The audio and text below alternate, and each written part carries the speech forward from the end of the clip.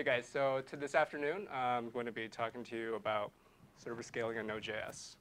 So there are a couple limitations with the way that we have our basic Node.js apps right now. And we can actually address these pretty easily without npm installing anything. So this is actually already built into Node. And you can do this into pretty much this afternoon if you wanted. It's really easy. So let's just talk about a couple of limitations that we have so far. So here's your project, your stackathon.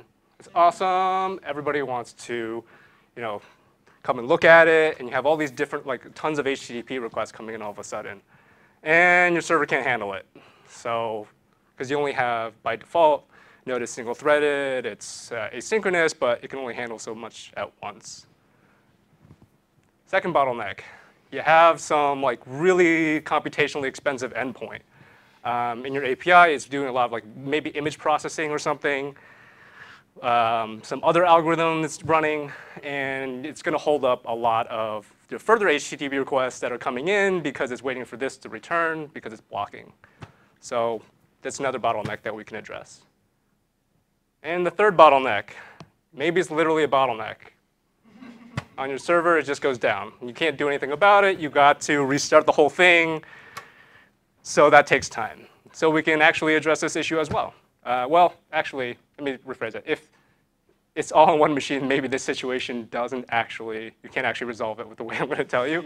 But abstractly, if a version of your server goes down, there's a way to build some resiliency into your programs.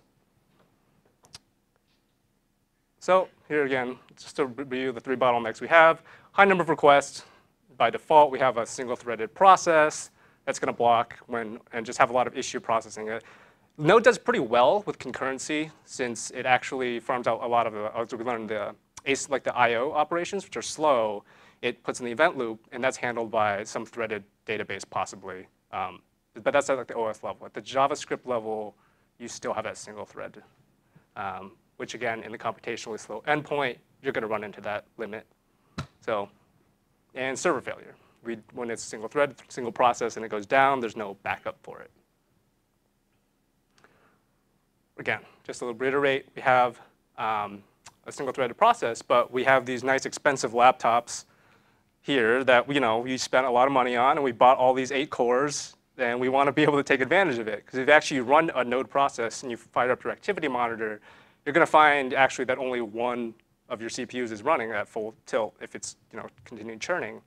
And again, it's not like web apps servers necessarily are just grinding away 100% CPU power, because you're mostly processing HTTP requests and you're not doing anything crazy like a big compute, but you might. So it's just something to be aware of. Right. So let's just talk really quickly. That's my little animation.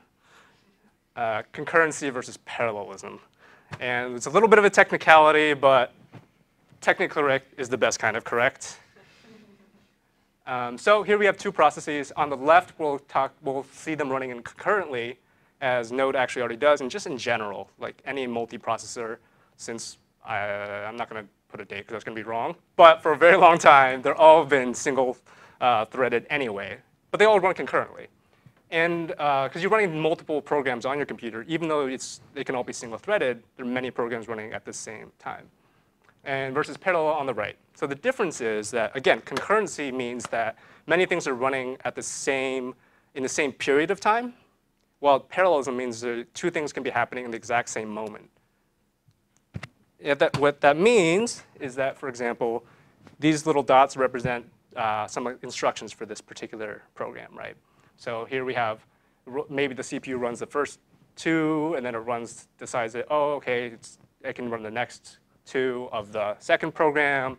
I'll run that one, and I'll just switch back and forth. And you won't really notice necessarily a difference in that 2 programs aren't literally running at the same time.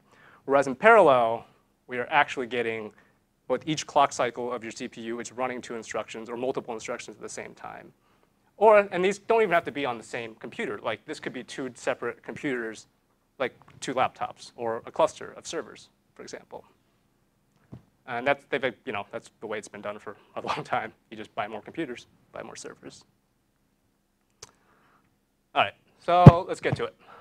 First way to scale up the application to deal with HTTP bottlenecks is with this cluster module in NPM. Not NPM, I'm sorry, Node, which you don't actually have to go to NPM for. So we can just do this with the cluster module again. And it does this, what it's actually going to do is basically just copy your server.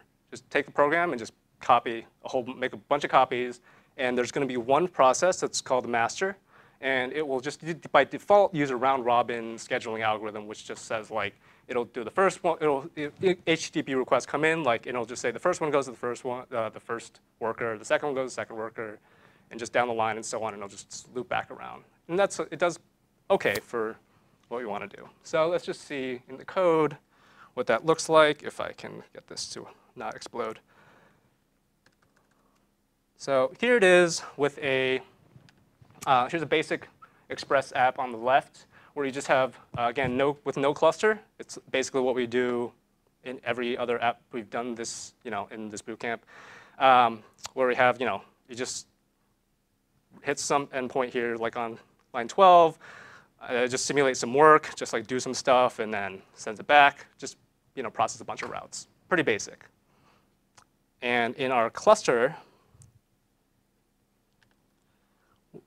what we're doing is actually using this, we require this cluster module. And then here, what we're doing is just going to say, oh, if the cluster is the master, it will do this cluster.fork and fork off a number of CPUs. And you can query for that by using the OS parameters or just type it in manually. You can put as many as you want, but really, there's not really any benefit to scaling more than what's actually physically available.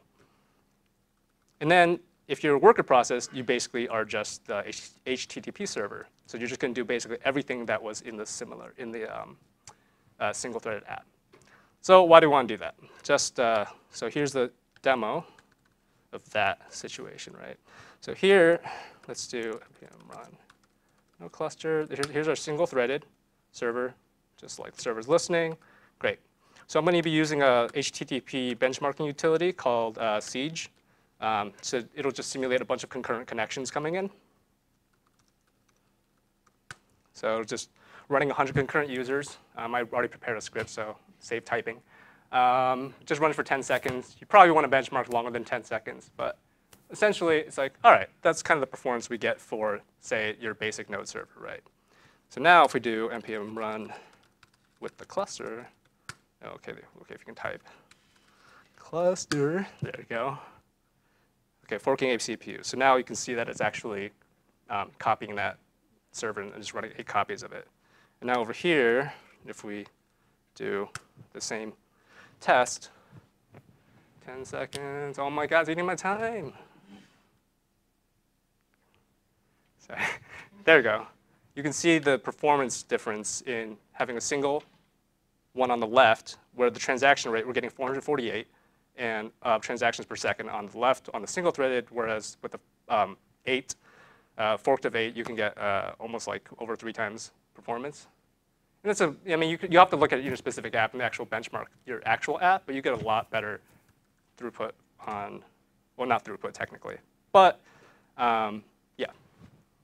I'm almost running out of time, so I should want to get to the other two real quickly. Play. Right, so here's our other second bottleneck, is computationally expensive endpoints, where you just have some huge calculation here, and it might not even be like necessarily frequently hit in your API, but once it hits it, then it's slowing everything down behind it, and it just holds up like everything on your server if you have the compute on your HTTP server, as we're in our naive case. So to fix that, we're going to use something called child process. And what that does is, where is it? Fork. I'll just show you the one that with fork. So basically, here's a slow computational endpoint. And here on this line, just save time, I'm not going to show you the normal version. It just, trust me, that there's a normal version of this. And so we see that we just call the fork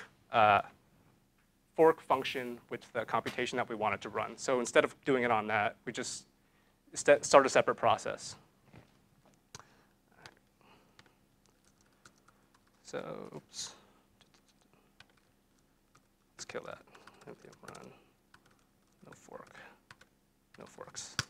OK, so sorry, I know I'm out of time, but I just want to show you this last thing then. URL file.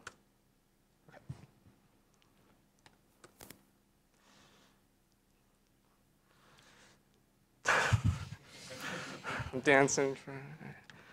OK, so that's with forks. OK, now with forks.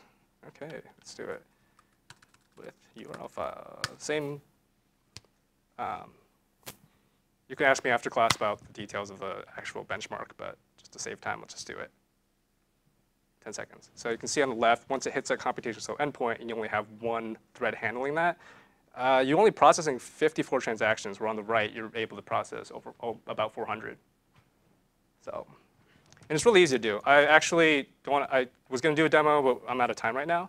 To show that actually, I just took the author workshop and literally just put it in the cluster and just like forked it off, and you can get the same like kind of performance if you benchmark that. Server availability, again, there's I'm not going to demo it, but you can use the same cluster to register an event listener for any workers that kind of just crash unexpectedly. And when you detect that, you can just spin off another worker or fork it off another worker so it can continue to handle your HTTP requests. So to go more faster than that, probably just buy more hardware. Use a front-end server that faces the internet, like maybe Nginx or Apache or something that does something maybe more sophisticated. Take advantage of multi-core. You can use child processes to call native libraries if you have more computationally expensive endpoints, whatever you want to do. It's going to depend on your use case, but there are options for you. So let's just leave it at that. But thanks.